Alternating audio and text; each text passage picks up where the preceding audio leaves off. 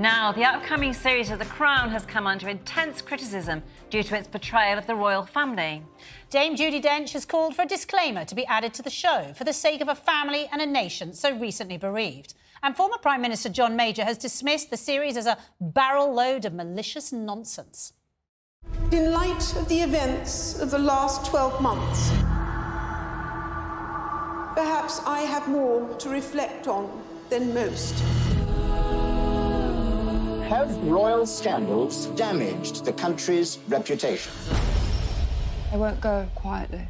I'll battle till the end. How did it come to this?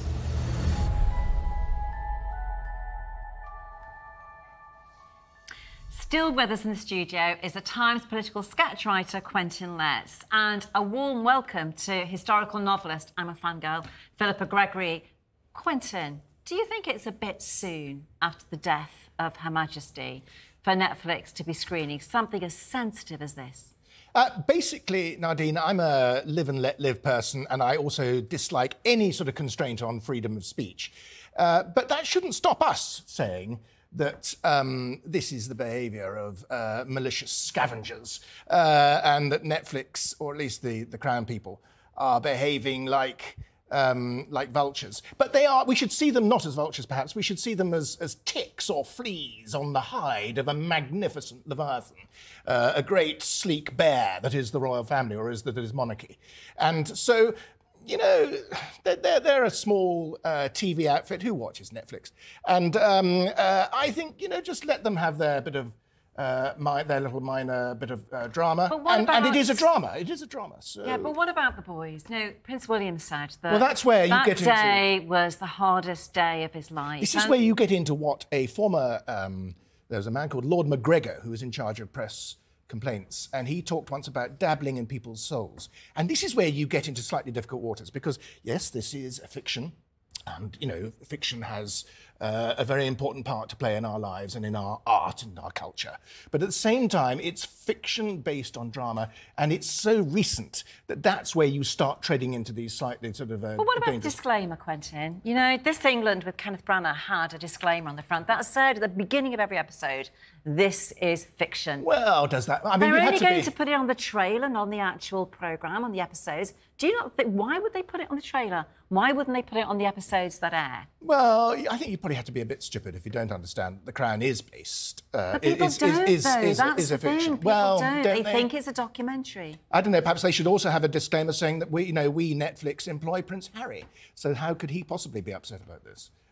You know, tricky. Well, they don't actually employ him, do they? Well, they give him loot. Well, they're making a documentary. Quite a lot of it. They're not actually employing them. But do you not think they Spondulics are involved in the making of that programme. But there is a build-up of pressure for Netflix to put a disclaimer on the front. Do you think they should bow to that pressure? Will they bow to pressure from Sir John Major? I think they possibly might ignore him. But they have put it on the trailer already, so we could see movement. I don't know. I think this is a hoo-ha, and we enjoyed getting upset about it. And it is a bit unseemly. It's unsporting. It's unkind. But it's well, fiction. Philippa, what about you? Fiction can be unkind. And yeah, Philippa, I've read all your novels. So, do you think that it's wrong that the royal family don't? I mean, you wrote an amazing novel about Elizabeth I, but the royal family today, they don't have a right of reply. It's not a historical documentary. It's very much involving members of the royal family who are alive today. Do you think it's wrong that they don't have the right to reply? Of course they have the right to reply. They just have to speak up. Nobody's stopping them speaking out. When they want to speak out, they do. When they want to sue people, they do. They have every right to reply. But this isn't a factual account that they can sue for libel over, though I would imagine that depending on how close Netflix gets the wind, there might be things that would look apparently libelous. But nobody thinks it's real. I mean, if you show me one person who thinks this is history, then we'll have a completely different discussion. Because what we're doing, we're setting up. I think this is how a lot of people do view the royal family. One person. And I think that's a credit to the writers and the director, everybody actually. is complaining about the fact that it doesn't carry a disclaimer. Do you think it's too close to the truth? Is it close to the bone? The people who complain about the fact that it doesn't have a disclaimer are the people who don't want the story told in the way that the journalists, that the dramatists are telling it. It's not that they're complaining that it's about real people. It's that they're complaining that they think other people not their intelligent, literate, well-read selves, are getting the wrong end of the stick. And this is just a usual thing about stupid people out there are doing stupid things, and I should set them right. So, Philippa, is it close to the bone? Do you think it's closer to the truth than perhaps people who are complaining don't realise? Well, since the Freedom of Information Act doesn't cover the royal palaces, there's no historian that can check it out. The fact-checking that's done But it's private lives. How can it be checked out? Because they're monarchs, because they're royal. But they're still private people. Their individuals have a right to privacy, and to not have their private lives televised or made into factional documentaries which veer very far from the truth. Nobody has that right.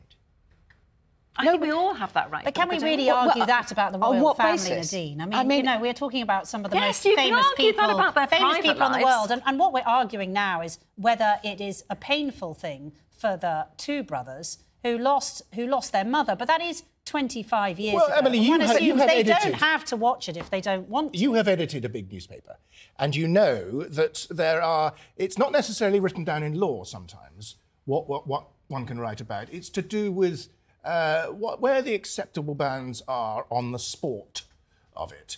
And Netflix they trade in a slightly dodgy way on this, in that they try to present this by making it such a facsimile of, and making the characters so lifelike, making them all sound like the real members of the royal family. They are trading on slightly half-truths there. And the real truth in this, the truth is not to do with who said what, when and where. It's to do with aspects of character. And I think that the great truths in life are based on character, and we know what the character of the Queen was, we know what the character of King Charles is, and I think that the public will see through that, and the audiences will establish a truth of their own. I mean, my actual personal opinion is the Crown has done an enormous lot of good for the royal family, including King Charles, actually, because I think the portrayal of him as a young man was very sympathetic. And we saw elements of him that maybe made us think when he feels a bit wooden, or when we saw him at his accession, there was a moment when he got a little bit angry and a bit testy. There's that childhood scene when he sent off to Gordon Stern and his mother turning away from him. I think it made us realise what some of the sort of pressure of growing up in that family was. So maybe the argument is the royal family can't have it both ways. And it's good for the royal firm in America as well. Quentin and Philippa, thank you so much. Two supporters of Just Stop Oil have covered Madame Tussauds waxwork model of King Charles III with chocolate cake today. The climate activists are demanding the government halts all new oil and gas licences and consents. Nadine, what do you make of this? Well, the Tarquins and the others were in Central Lobby in Westminster today, up to similar antics. You know, it's an indulgence. You know, we've been saying for a long time, we have to stop this. They disrupt everybody's lives. They stop ambulances getting to hospitals. They stop people getting to work. They stop children getting to school. They deface statues and monuments. It just has to stop. It's totally unacceptable. What is your solution to climate change, then? Oh, well, COP26 was the most successful COP conference there has been held ever in the UK. I think there are plenty of better solutions. The objectives for 2025, the net zero, are over a waxwork. And are you continuing with the COP26 resolutions? Yes, as I well. think it's all we have a new leader it's a PR today. put up by Madame Tussauds. They've always had a brilliant PR effort.